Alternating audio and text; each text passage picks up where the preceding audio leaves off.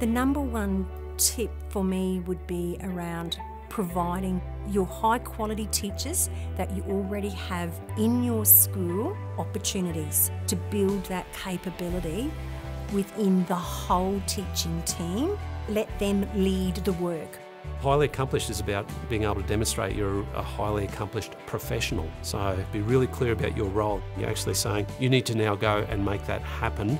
I will be here to support you.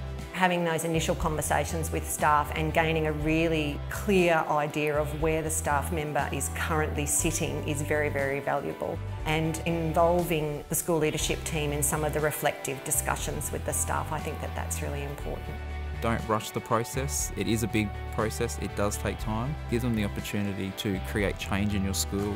Any effort within a school to create improvement is a journey that we should all be on. Prioritise the process because it really shows how much you value your teachers and the quality of the work that they're doing.